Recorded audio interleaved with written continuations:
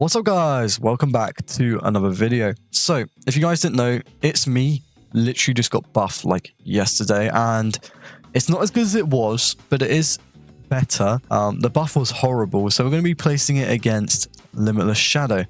They are both cone AoE units, and we're really going to be seeing who's the best. If this was Prime It's Me, it might be better, but we're going to find out in this video. We're going to run some tests, so if any of you are new around here, remember to like and subscribe. Also, join my Discord, link in bio. Let's get into it. Right, guys. So as per, we are going to be doing the infamous testing map. Game 4, Night 6. We are going to do it on a medium. Now, usually I kind of can guess who's going to win these challenges. Like, last one I did, Phone Guy versus Tarnish versus Purple Guy. And we kind of all knew that Purple Guy was going to win. But this time we're going to try It's Me. So let's try and get all our boosters out. Sorry I don't have the best ones for this video.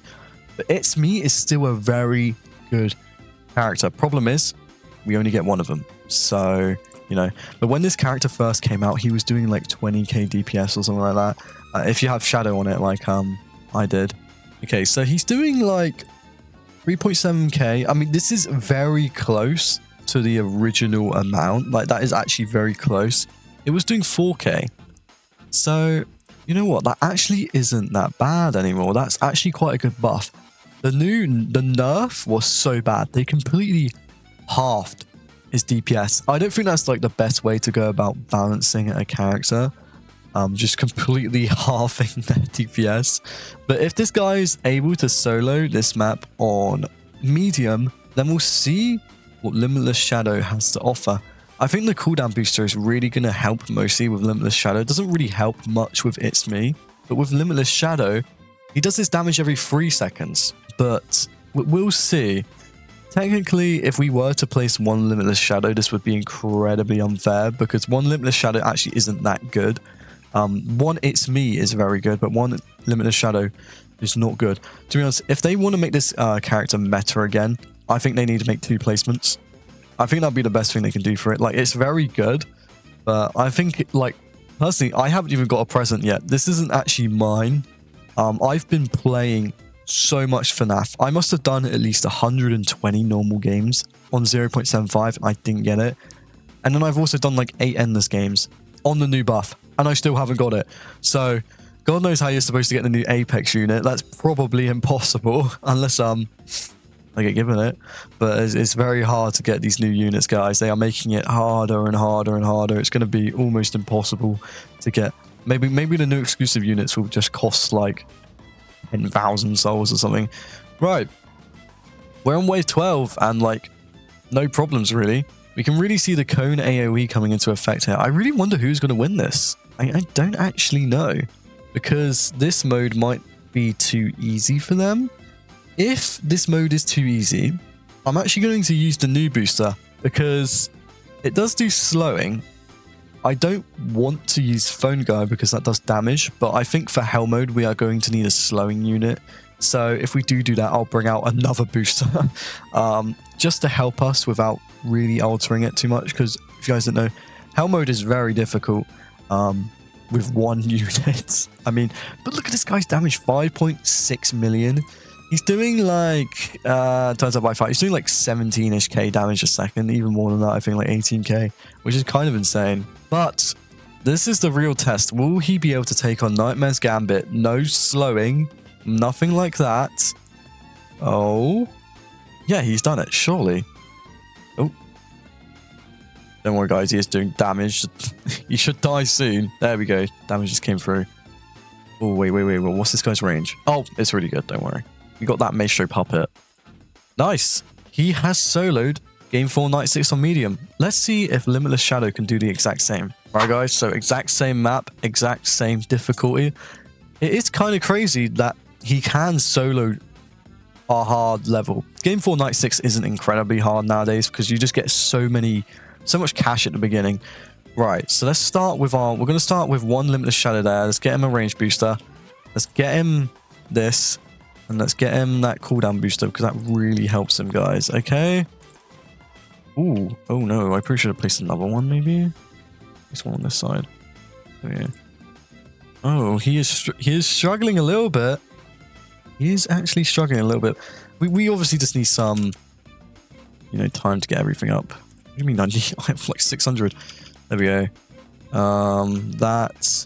These guys, there we go. There we go. Just get everyone's cooldowns up and stuff like that. We have Elite 1 life. And I could have maybe upgraded his cooldown booster. I was kind of focused on upgrading him himself. Because people were saying, oh, why'd you target the boosters first? That is why, I think. Okay, so they're going to be max level now. Except from this guy over here. Is that Endo up? The Endo is up. Okay, so they're doing fine. I don't think stuff is dying as quick. Oh, no, they are. Stuff is getting, like, evaporated, to be fair. You check, do I have everything? Yep. So, with the cooldown booster, if it lets me look, for some reason with, like, yeah, look, you have to, like, double tap, like, some random ass place. Okay, so it's doing it every 2.1. If I did have Shiny Ballora, that would be, like, every 1.6. And if I had Vengeance, that'd be every, like, 1.3. Which does make this a very good unit, by the way, guys. Shiny Ballora is probably one of the most underrated units in the game because of how hard it is to get shiny music, man.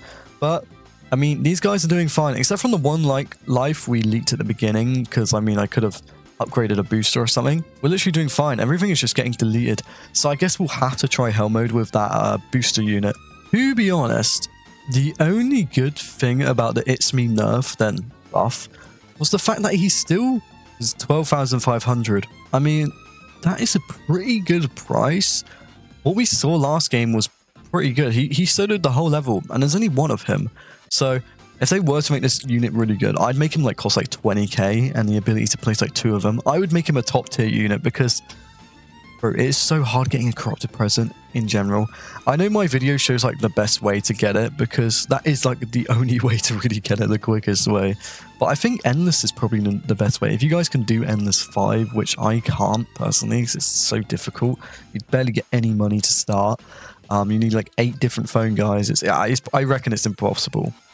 Game 5 Endless. But if you guys do Game 5 Endless Hell Mode, it's a 0.75% chance every 10 waves.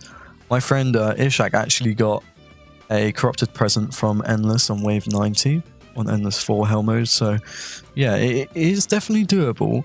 Basically, if you do 100 waves of Endless 4 on Hell Mode, you basically have a 5% chance every time you do it. So that's pretty good.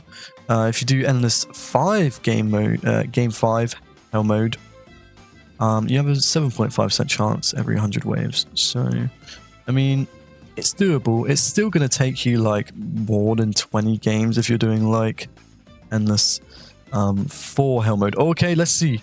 Nightmare Gambit. That's going to be very different because it's going to be sort of taking the damage in chunks. But oh my god, he's taking a lot of damage, guys. Wow. Okay, he just got like annihilated. Okay, he just got annihilated. Right, guys, we're going to take this absolute dumpster fire of a booster. I mean, bro, what is this? Slows all enemy in range. We're going to be using this just because I don't want to use Phone Guy, but we're going to try Hell Mode. I'm going to go enchant it. I swear if I get Vengeance, I'm going to be very annoyed. Right, so Game 4, Night 6, hard, impossible, nightmare. It doesn't matter because we're going to do it on Hell Mode, so it's going to be difficult, but I wonder who's going to come out on top. Now, the good thing about Hell Mode is I can actually like sort of like plan. I can place all my boosters and stuff before, so you know, I can place this cooldown booster down. I can place this horrific booster down. Let's place him like there. Then I can place a double Maestro Puppet. I think would be the best strategy. Yep. So there's this booster here. Then I'm probably gonna have to get like another one like here. Okay, what else can I upgrade? Oh, I need to put my Endo down as well. And I can upgrade him. Then let's select Hell Mode. Right. Let's see how well we do. I'm going to try and upgrade this guy as quickly as possible. Oh, here we go. Here we go. Okay, 15k, 20k. Okay, he's clearing. He's cleared in the first wave. That is definitely for sure. How many of these? You can only place 2 of these? What? It's so bad. It is so bad. I'm sorry. It is so bad. I know it costs 250, but oh my god. 10% cooldown boost. I mean, maybe combining it with like Bone Guy, no, like Purple Guy starter maybe. Then it basically makes it like a phone guy. Oh, okay. We're on wave 4 and they're getting a bit close. Okay, guys, he's struggling a little bit. Just a tiny bit. I mean, but to be honest, the devs are crazy. For completing game 5, which is like quite hard for like 90% of the player base, and you get this as your present. Is there even a point of having a present? You know what I'd rather them do? I'd rather them give me extra coins. Oh no! Oh no, we are leaking a little bit. Oh no. You know, I reckon this is because you can only place one of them, and like... Oh no, this isn't going very well. This is not going very well. Okay, well at least we got that little bit of slow. Guys, I think we've lost on wave 7, sadly. Oh, that is a sad loss. But no worries, because we are going to now test out, you know, the man, the Limitless Shadow, the battle of the cone AoE units. I don't know how good this guy is going to be able to do, because the problem is he costs a little bit more, so that might mean I have less boosters. And also, I'm going to have to place 3 of them. So I'm going to have to be kind of quick. Right, so let's get a double range booster. The reason I do this is so I can get these amazing units, you know, covering the whole map. Then we are definitely... We might have to skip out on the Endo, actually. Oh, no, we should be fine. Let's get Endo in there. Okay, now I'm going to have to be incredibly quick. I'm going to try and put them more in central here, instead of putting them on, like, the far left side there. So that it helps with the beginning wave. Oh, God, here we go. 6k. Oh. Oh, no. Oh, no, this isn't looking very well. Very good, I mean. There we go. Then I'm going to upgrade this. Oh, God, this is not looking good for Limitless Shadow, guys. He might not even make it to wave, like, 3. What the... Okay, let's get this guy up. Can we get another one down? Yep, we can. Then... It's giving me, like, money, like, not constantly. It's giving me, like... Okay, I could have maybe been a bit quicker, but... Guys, I don't think it's going to make it any higher than wave 4. Anyways, guys, that is the end of the video. We're doing a Halloween Saw special video on Thursday, so I hope you will enjoy that. I'm going to be predicting some of the things that might come with the update. As for who's the better unit, I say it's me.